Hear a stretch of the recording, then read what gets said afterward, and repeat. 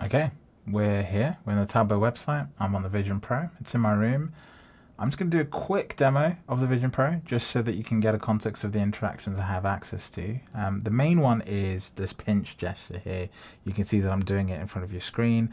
Generally, I don't have to do it in front of my face for it to pick it up. I'm doing it here so you can see that gesture more clearly, but I can sort of use it on my lap, and the VisionPro still picks it up, as you can see here. Another gesture I have access to is sort of two-handed pinch. So if I can do this to sort of make things larger, and you can get right up close. This is great for text. You can get something really, really sharp, especially on the page. But that is sort of the two gestures I have access to. If I tap, that is essentially the same as a click. So if I go to the Y Tableau option here at the top and hit tap, you see the drop-down menu comes up. So this is a really, really intuitive interface. I picked this up without reading any instructions. It just works, and it's really, really fast. I can't explain to anyone who hasn't tried the VisionPro how good that experience is. It just works. It's, your hands become a very natural input to what you're seeing. And the other thing is that this is in your space. We're in my office at the moment. This is just the Tableau website in sort of in 3D, and the VisionPro does some really cool things, like it puts a shadow on the floor right there. So these are all really sort of interesting points of context. But let's look at Tableau prep. That's the first thing I'm going to look at, because I build prep flows a lot, and that's something I'd like to see in this product. So let's go ahead and see. I have my Tableau Cloud instance. We'll go to New, we'll go to Flow, and we'll load up the Tableau Prep instance, and boom, we have Tableau Prep in my office. Now, just for context, this is a real representation of how large it is in my room, and if I turn to my right, you can see how small the 4K screen I'd normally use is compared to what I've just set up.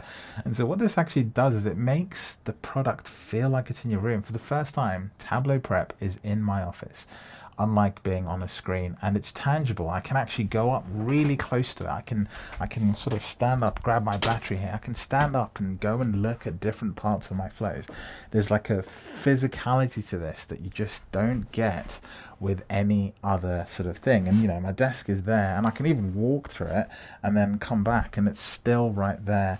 And so I just like this continues to blow my mind, and it gets old very, very, very quickly. So we'll just sort of keep focused on the demo. If I go ahead, connect to the data, I'll just tap in front of the screen so you can see this. Tableau server will load up the data sources that I have on this. We'll go for the Tableau Pulse demo dataset. I hit connect. I've set this dataset to update every single day. There's sort of a good sort of time lag in it that just works with Tableau Pulse for at least the next 2 years. So that should be good. And you can see it's loaded up nicely. I can go ahead and tap the clean one step. That will come in, and we're pretty much here. Now, this is where I have found some issues. If I start to try and interact with Tableau Prep the way I would, there are a few bugs, and I think this is less to do with Tableau Pulse and more to do with the VisionPro. A good example, if I try and drag the order ID, number one, you can see it's being a bit slow, it's not working, but it did pick it out, it did highlight it. So if I try it again, you can see it's just being a bit buggy. So what I'll do is I'll just refresh the page just to sort of give the browser sort of a chance to recontextualize itself.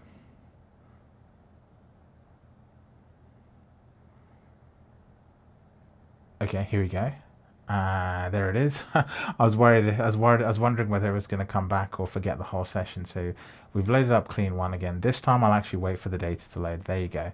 And if I sort of try and grab it, you'll see it does this thing where it both selects it and starts to scroll that window. That's not what I want to do. But if I go down here and I try and scroll this works absolutely fine.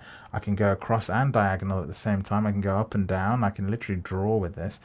So it's a much more fluid experience in some respects, but it's a worse experience in other respects. So here, it has successfully allowed me just to pick the column. So now I can move this around like you can do in Tableau Prep. This is a new feature actually of a release about just 1.5 years ago, reordering columns. It's really, really cool. If I go to the plus icon, I can go ahead and add a pivot, and the pivot tool is just another experience essentially.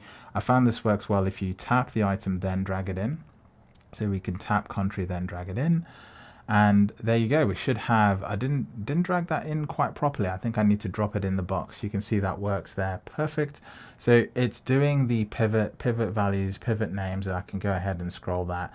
I can flip between these different perspectives. And the thing is, because this is the browser and the VisionPro is quite powerful, this is working really, really fast in the browser, and Tableau Prep is sort of keeping up.